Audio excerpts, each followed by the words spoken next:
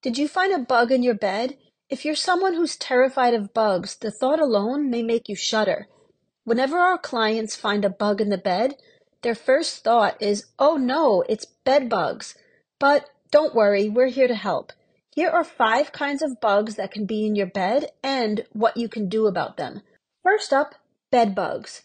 These tiny reddish-brown insects are notorious for infesting mattresses, bedding, box springs, and furniture. They feed on blood and can leave itchy red bites on some people.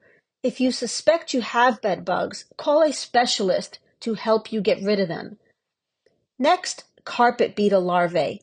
These small worm-like creatures are often found in carpets, underneath box springs, behind headboards, and clothing. They feed on natural fibers like wool and silk and can damage your belongings. To get rid of them, vacuum regularly and wash your bedding and clothing in hot water and a hot dryer. We have full articles on each of these creepy crawlies and we'll link to them in the description.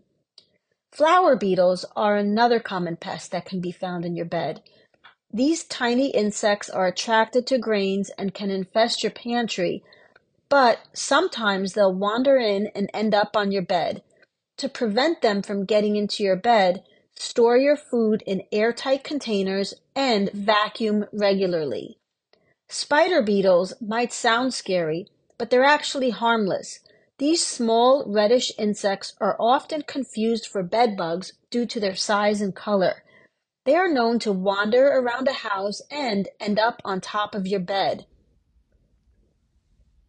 Finally, fleas can also be found in your bed. These tiny creatures are often brought in by pets and can cause itchy bites. To get rid of them, consult with your vet about treating your pets with flea medication, then vacuum and steam your home regularly. So there you go, 5 kinds of bugs that can be in your bed and what you can do about them. By taking these simple steps, you can sleep soundly knowing your bed is bug-free. The most important step here is vacuuming. It can eliminate a lot of pests before they have a chance to take hold. We would really appreciate it if you could like and subscribe to our channel. Thanks.